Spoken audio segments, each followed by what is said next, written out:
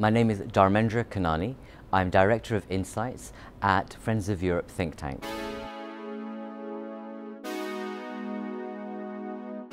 I think the recent European elections were significant on three levels.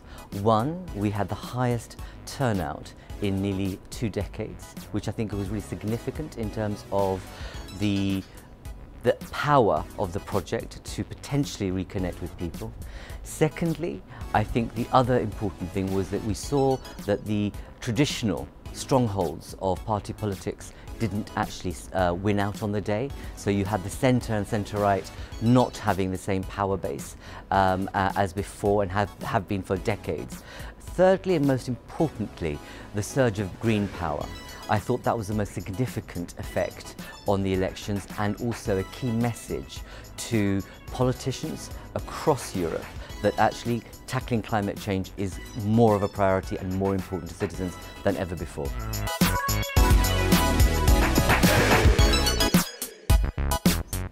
I think the election results create a certain set of opportunities and challenges for Europe, both in terms of the institutions that govern it, but also for citizens. I think some of the traditional party lines that have existed, I hope will change.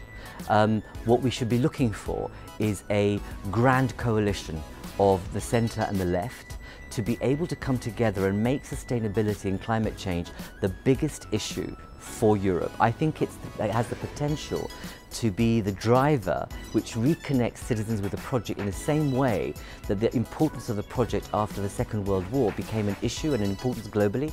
I think the issue of climate change is a global emergency, and we can see actually the importance citizens are paying to that issue. And I think if Europe and its politicians get their act together, they have the opportunity to really reconnect with citizens around how we create a sustainable future for everybody. The challenge will be that people will operate against party lines and actually really not change their behaviour in terms of what's expected of them, and actually the kind of fresh approach citizens are demanding from the institution.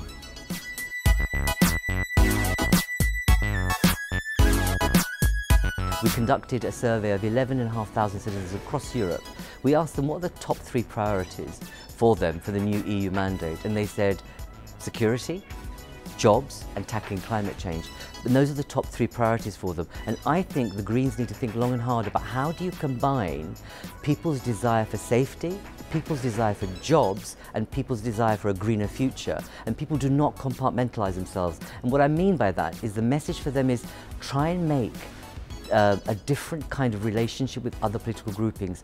Do not be absolutist. Do not be simply, I'm a Green Party and I cannot compromise. And I'm not being critical of them, but I think in this context where we have an opportunity, biggest turnout, surging green power, goodness, in the context of nationalism and populism, imagine if the Greens were to align themselves with the left and the centre, what kind of opportunity that would create in Europe to really create a tidal wave of change and citizens thinking this project is for us, rather than the project constantly responding to Orban or others in the East. The Green could they could become kingmakers with others and create a very different kind of Europe. I hope they listen to that message rather than simply operate against party lines.